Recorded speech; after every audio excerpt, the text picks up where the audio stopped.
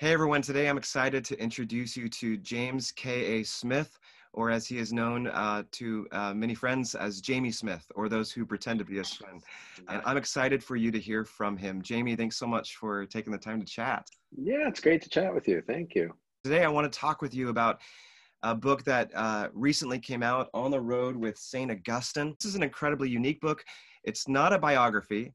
It's a book about the human heart and longing, with Saint Augustine, of all people, acting as a kind of guide on a range of topics, from ambition to relationships to our mother or our father, to friendship, to death. So I've heard you say something along the lines that Saint Augustine is an ideal patron saint for today. That is, a 4th century North African monk is ideally suited for the 21st century. So there's a gap of about 16 centuries, not to mention geographical, cultural gap.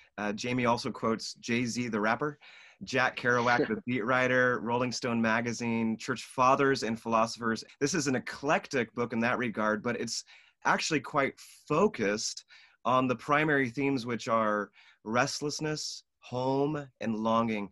Jamie, why does Augustine so easily draw together these seemingly disparate threads?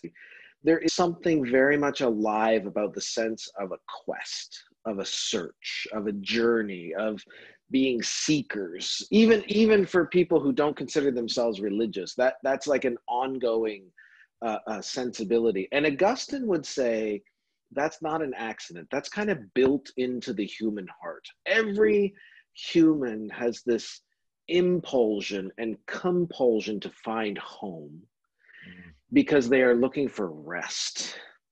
And so much of our frenetic anxiety and unsettled restlessness stems from the fact that we really, really, really want to find rest. We really, really want to find home. There's so much in contemporary literature, film, music that bears witness to this Augustinian insight that we are questing for a home, for a resting place, for welcome. Not just arrival, but this sense of somebody saying to us, someone saying to us, welcome home, you're loved here. And I think that impulse finds all kinds of manifestations in contemporary literature and culture. What opportunities, or I don't know, possibilities do you see that might help in the sense of the restlessness people are feeling in their literal homes, longing for their true home in a time of pandemic? I'll say one mode of encouragement I've noticed is that I think we've all learned that we've had to be much more intentional about community in the midst of what we've gone through in the last 6 or 8 months. And we've realized that friendship does not come easily or naturally. Like, you have to work at friendship. And one of the reasons why it might seem odd to talk about friendship as a spiritual discipline, but Augustine would say, I could never be happy without friends. I could never find God without friends. And so, in a way, to be really intentional about cultivating our friendships, even if that's like, Zoom calls in the evening after the kids are in bed, that's undertaking a practice that's doing more to us than we might realize.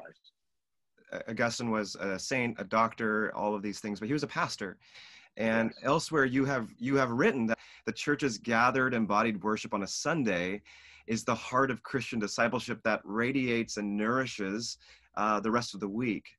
That the church's worship worship is like a gymnasium that trains and forms us. So can you speak, one, to the importance of corporate worship, what it means in a time where many of us potentially only have the option to be engaged virtually, and so you kind of feel like a spectator, but you know in your soul that this is not enough?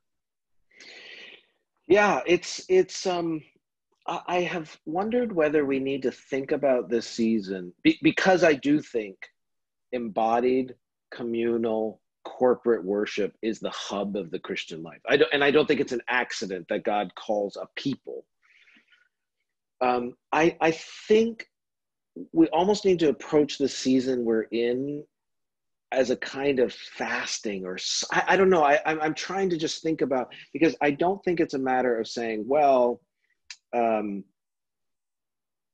now you can just be individually Christian, right? Or like, yes, Lone Ranger Christianity works great. Just go be, I don't think we're made that way. I don't think we have the willpower for it. I don't think God wants that.